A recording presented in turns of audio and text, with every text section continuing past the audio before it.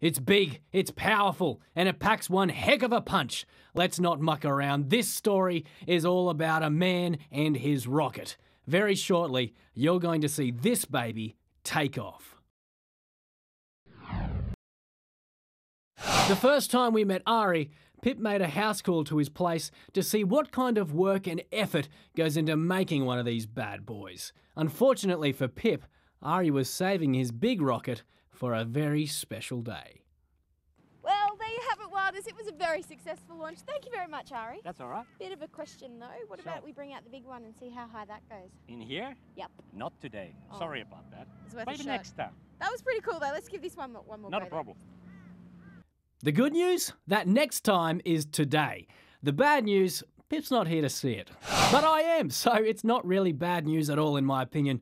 I'll tell Pip what happens later. I am very excited right now because this is the rocket that Pip really wanted to see, and I get to see it. Ari, how do you feel about this? How long have you been working on this rocket? Well, it took me about 4 months to build, and thank God it's flown already 4 times before. Okay. So I feel a bit confident, but never know with rocketry. You just never know.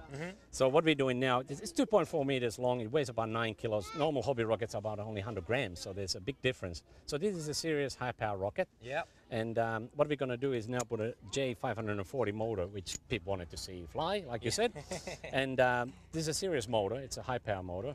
And it should take it to about 2,500 feet, which is about 800 meters, which is high up there. Wow. And it's a red line motor. It should have a beautiful red flame on it. Okay. Well, So what we're doing now is preparing it. We'll take in the safety cap off, basically. And this is a reducer because this takes also 75mm motors, and this is only 54. And this should fit in, all going well. Okay. Well, hopefully it does fit in, otherwise we might be here for a while, I guess. It did fit before. Now, there's no risk of it malfunctioning and firing Nah, right now? nah. Okay. There we go. Safety. There we go. Okay. And do you get excited by this, Ari? Oh, yeah. But when you push a button on this one, it's just nuts. Your heart's going like this because you don't know what's going to happen. There's a lot of things can go wrong, especially with high-power rocketry. You know? Okay.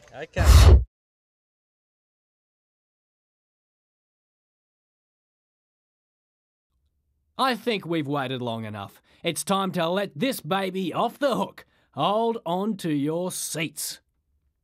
Everyone, please wish Ari luck on this one. Okay, let's go.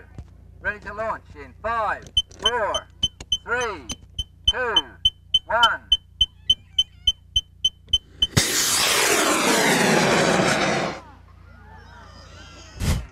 You're waiting for the parachute to deploy? Yeah! And there it goes.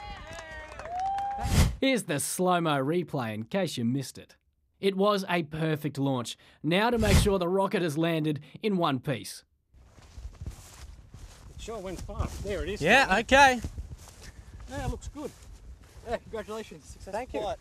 Yeah, well done, Ari. Thank you. That was cool, eh? That was awesome. That was awesome. And look, it looks like it's all, well, it's in Yeah. 3 pieces, but it looks safe That's and how sound. it should be, yeah. There's your Kevlar cord, shock cord, 6 meters long.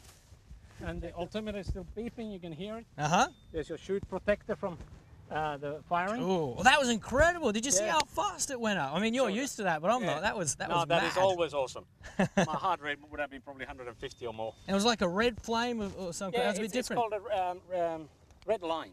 Okay. The actual motor is red line. It's a J540, 54mm, weighs about 1.5 kilos. Yeah. And red line, and that's why you see the red flame. It's All beautiful. right. Well, that's what it's all about. That's cool. Well done. Thank you so much.